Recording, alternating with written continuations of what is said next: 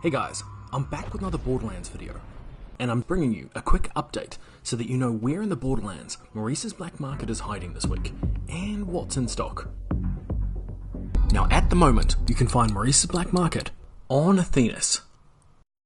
And the following is a path from the initial fast travel location to the black market's current location. Now as there's only one fast travel station, there are a few stretches of running, but you can also bypass some of the combat if you're in a hurry. Okay, I know you ain't actually a coward, but give everybody guns!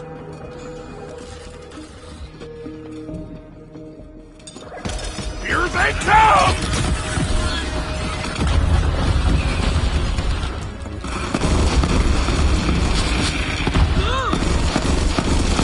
Stop the potty time!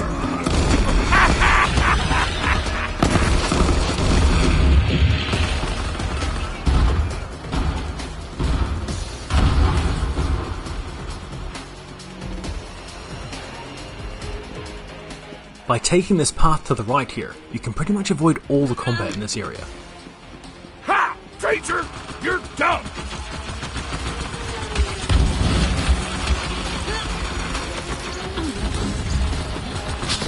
Welcome to the kill zone.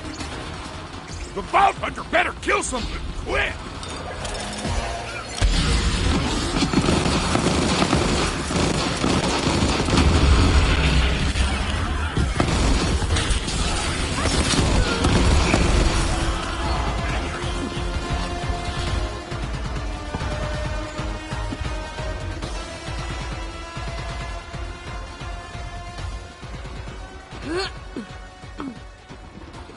Right, now first up we have the Vladov Infinity Pistol.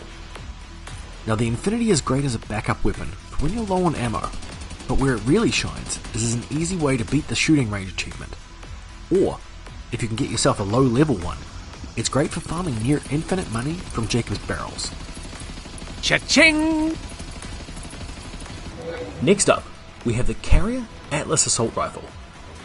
Now the Carrier is more than just your standard Atlas weapon. Its special ability is that any bullet that hits an enemy will spawn an additional projectile that homes in on the nearest enemy. These additional projectiles can bounce off terrain before homing in.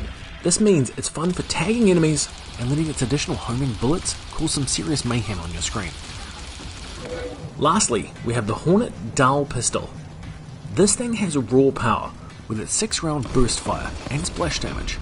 It can take out enemies a lot faster than the other two weapons this week. However, it is stuck on burst fire, meaning that you can burn through a ton of ammo very quickly, if you're not careful. So you'll probably want to have some ammo regen skills or gear to counteract this. While I wouldn't recommend either of these really against bosses, I would choose the Hornet over the Carrier, if you had to choose. And just in case you missed it before, I've gone ahead and marked the black market location on the main map again.